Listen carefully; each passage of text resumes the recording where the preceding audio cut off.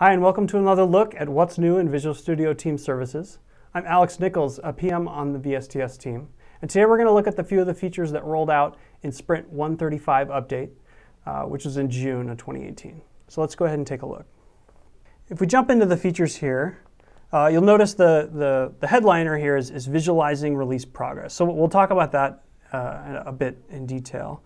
If I jump down to the features list here this is where you can just take a scan through the features and see if something might pique your interest or something that you're curious about.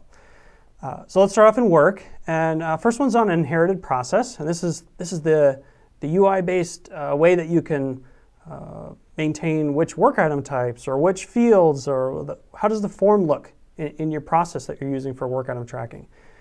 So we've got a way here to import and export, and it's just we're continuing to sort of strengthen our support for that type of process. Over in code, we've got a couple enhancements to pull request, notification when you get when policies are bypassed, and ability to favorite a branch really quickly from right there in the PR. Over in build and release, we'll talk about release progress a bit, but then otherwise it's just ways that you can simplify your build definition or maybe streamline some of the authentication that you might be using with Azure. So that's something to certainly check out.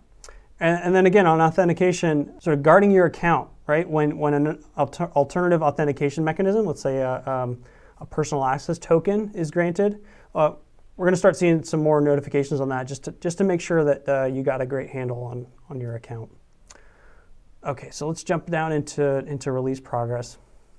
And you notice right off the bat, it's all about being more visual, or kind of consistent with the other experiences or refreshes that you're seeing across the product. So you'll see some similar type of controls and some similar graphics here. I've actually got a release that I'm going to start off here. I'm going to kick this release off, and we'll start to take a look at some of these features in more detail. So I've got a release. I'll just take the latest drop that I created earlier, and off we go. Now to get the new visual editor, we go to preview features right under your icon there, and it's right here, new release progress view. So you go ahead and flip that on. The page will refresh, and then next time you go to release detail screen, you should see that graphical editor. And this is something similar we've been working on for a while, which is when you're editing the release definition, you get this nice graphical kind of palette to work through. Now we've kind of brought that over into release and kind of see as a release how it's progressing, what actions can I take, and we've kind of built upon that to make it visual. You saw as I was bringing that up that, hey, here's an environment, went through some kind of task. It's doing some activity there, and it's nice kind of graphical representation. If I hover over, right, I can see there's some action. In this case, I could cancel a deployment that's in process. Over on the left, while that continues to work, I've got the artifacts. If I click into these, I can see some description. If I click one of the environments, this is where you can see the commits that were involved in this deployment, as well as the work items. So this gives you that nice broad, part of the value of VSTS is that it's well integrated across the different pieces of the product. So you could be working in build a release and then quickly jump over into either the commits in the code or the work items, in this case, a bug that was fixed in this latest deployment. So here, while that's going on, I'll also show how you can click into the status to view the logs. And this is a new feature here that we've got to really see that graphical, just a view of the logs in more detail. So you can see the steps here and what's succeeded, sort of the steps along the way, the status. And then I can even, as that gets going here, you're starting to see some activity.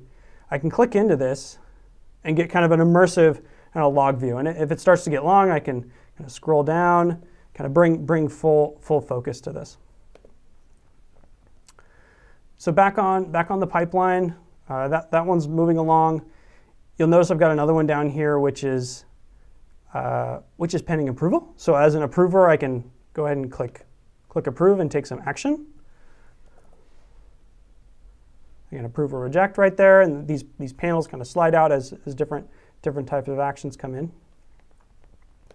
And so I approve that gets queued up. Meanwhile, this one over here is processing, this is evaluating gates right now. So I can click into that and see what's going on here. Looks like a gate was evaluated recently, and it's a type of gate that's querying some work items to make sure that we can proceed. So this is our way of building in some automated checks so that everything's not manual. One of the ways is to do work items. There are others. And this one, the last evaluation of that. So I might be having some work items that are causing my deployment to get hung up for this particular environment. So that's something I can go check out. But that's not all. So I'll go back to the release notes here and just show some of the other pieces. So right, very clear of what's succeeded, what's failed, what you should go focus on. We got some people involved, so it's kind of visual of who's involved. I showed the release gates and the commits and such. And then down here, test results are also there. So if you got some testing that you're doing also as part of the release, you get that nice integrated kind of test result experience in there. Well, that's it for now. So go ahead and check out the release notes for more detail about anything you saw or something I mentioned. And remember that VSTS is one way to really jumpstart your move into DevOps. It's also where you can plan better, code together, and ship faster. So go ahead and thanks for watching, and go ahead and subscribe for more videos.